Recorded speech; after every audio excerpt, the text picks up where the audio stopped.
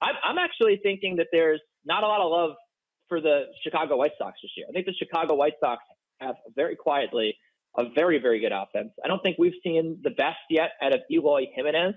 And I think that's a guy that could definitely explode on the scene this year. And we did not see a full season of Eloy last year. I don't think we've seen Eloy at the height of his powers, and to give him plus 5,000 odds to win the MVP, I think it's just a little too short. I just think this guy could hit a bunch of tanks and just absolutely destroy the baseball.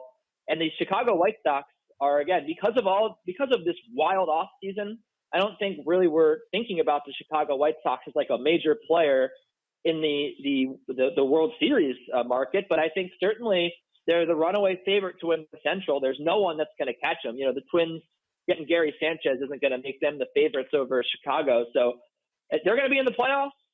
Eloy Jimenez might be their best hitter. I think you could certainly make a case there that he could win this award. I know it's going to be crowded offense. There's going to be a lot of guys hitting home runs, but that means there's also probably going to be a lot of RBI opportunities for Eloy.